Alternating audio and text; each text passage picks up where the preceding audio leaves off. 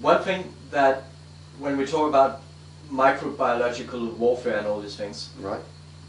when we talk about what is going on in the world and we are all being manipulated and there's a lot of things going on, we come to the big thing about CO2.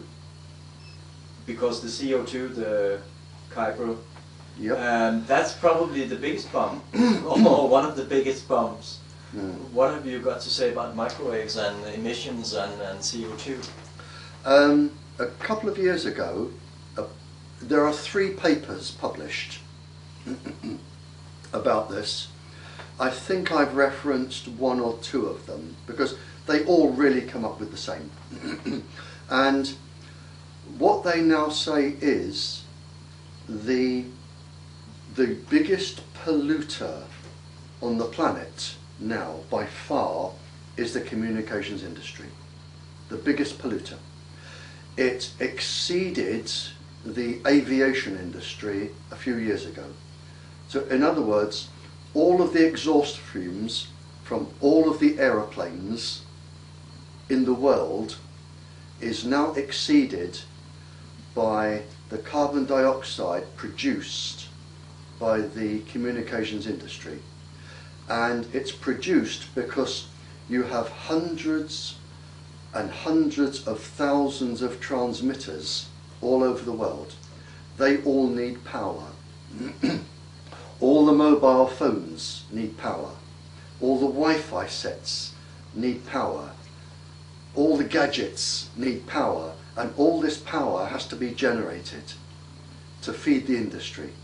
And the more the industry put out Wi-Fi, not only are they contributing to warming the atmosphere, but they are increasing this carbon footprint, as it's called. So the mobile industry is the greatest polluter on the planet today, the greatest polluter, and that is documented.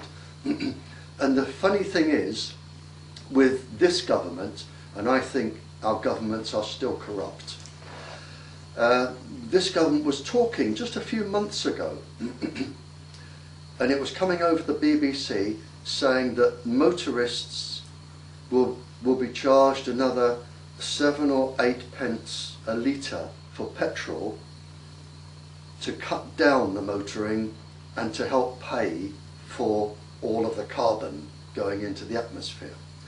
And yet you hear nothing, absolutely nothing, anywhere in the world against the mobile industry in terms of pollution. No one talks about it. No one ever reflects. People are scared. They are the biggest polluters in the world. They are now responsible for more animal suffering and death in the world. They are responsible for the catastrophic events in nature, like trees dying, the pollinators not pollinating plants. They are devastating the natural nature of this planet, and that is written, and it's also published that the total cost of devastating this environment, these ecosystems, I think it's something like $33 trillion a year or something it could cost when all the damage is fully done. But this one industry, I think, is going to cause more damage to this planet than anybody has ever managed to do in any war or by any global destructive mechanism. This industry is doing it without opposition, and it's going to cause all of this.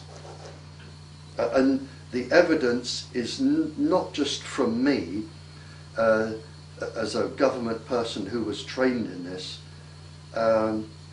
It's from veterinary surgeries, scientists, environmental scientists. It's coming in from everywhere that this industry is responsible.